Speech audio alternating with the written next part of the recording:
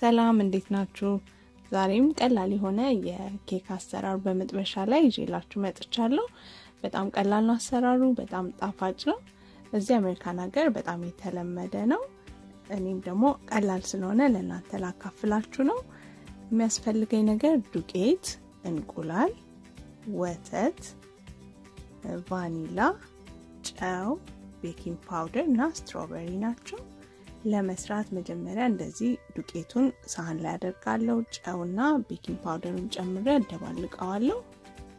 በሌላ ሳህን ላይ 2 እንቁላል ጨምርና እሱንም እመታዋለሁ። ቀጥዬ ወተት ነው የምጨምረው እና እንዲሁም ቫኒላውን ጨምረዋለሁ። ከዛ በደንብ አደባልቀውና እንደዚህ ዱቄቱ ላይ ጨምሬ እሱንም ክሬም እስከሚሆን ድረስ አደባልቀዋለሁ ማለት ነው።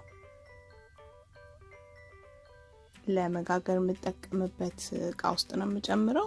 አፉ ቀጠን ያለ ነገር ለማውጣት የሚመቸን እንጀራ የምንጋግርበትም ቢሆን ይሆናል። እንደዚህ አድርገን እናስገባዋለን። ዚፕሎክም ካለን በዚፕሎክ አፉን በመቅደድ ጫፍ ላይ እሱን መጠቀም እንችላለን። ቀጥሎ ከላይ ማደርገው ሰትሮቤሪ እንደዚህ ከትፌ አጥቤ አዘጋጃለሁ። እሱን ለመስራት ሰትሮቤሪውን እንደዚህ እሳት ላይ ሰትሮቤሪያችንን ጨምረን ቀስ ባለ እሳት ላይ እንተንለዋለን እናበስለዋለን ትንሽ ሰዓት ለ3 ደቂቃ ያህል። ቀጥሎ ውሃ እንጨምራለን፣ ስኳር እንጨምራለን። ይሄም ቀስ ያለ እንዲወፍር ነው የምናደርገው።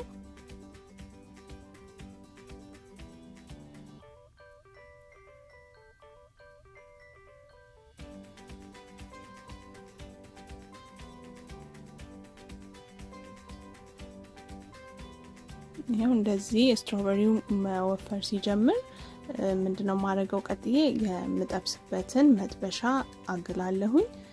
መጥበሻ ላይ ዘይት ስናደርግ ግማሽ ያህል የመጥበሻችን ግማሽ ያህል ነው ማድረግ ያለብን፣ ሙሉ መሆን የለበትም።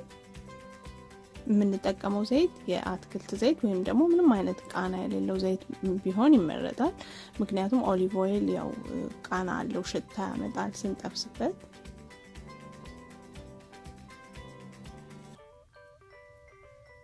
መጋሉን እንደዚህ ማማሲያ በመክተት ማወቅ እንችላለን።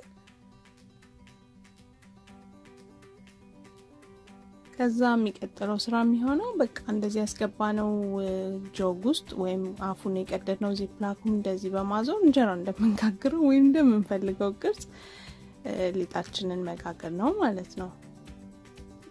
ይሄ ፓንኬክ እንደምንሰራው ሆኖ ቅርጽ ማውጣት ነው። ይሄ 3 ደቂቃ ምናምን ከጠበስነው በኋላ እንደዚህ እንገለብጠዋለን። ፔፐር ታወል ላይ እናወጣዋለን። ዘይቱን እንዲመጥልን ፔፐር ታወሉ ለአንዳንድ ጊዜ ስናክ ላይ እንደዚህ ወይ ጣፋጭ ሲያምረንም አንዳንዴ ደስ ይላል። ሁሌ የሚበላ ነገር ባይሆንም ደስ ይላል። እንደዚህ በጣም ይጣፍጣል።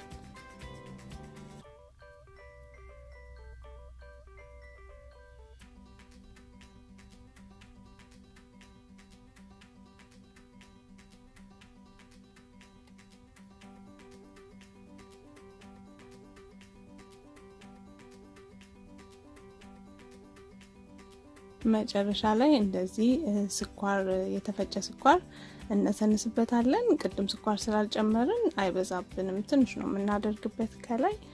በጣም ጣፋጭ ነው። በጣም ለስናክ ለቡና ቁርስም በጣም አሪፍ ነው። እንደምትሞክሩት አስባለሁ። በመጨረሻ ሰትሮቤሪን ቅድም የሰራነውን የሰትሮቤሪ ክሬም ከላይ እናደርግበታለን። ለመበላት ዝግጁ ነው ማለት ነው። እንደምትወዱት ተስፋ አደርጋለሁ። በጣም አመሰግናለሁ ስለጊዜያችሁ። አዲስ ከሆናችሁም ደግሞ ሰብስክራይብ ማድረግና ቤተሰብ መሆን አትርሱ። አብራችሁ ለነበራችሁ እጅግ አድርጌ አመሰግናለሁ። ሼር ማድረግ፣ ላይክ ማድረግ ከወደዳችሁት አትርሱ። ባላችሁበት ሁላችሁም ሰላም ሁኑ። አመሰግናለሁ።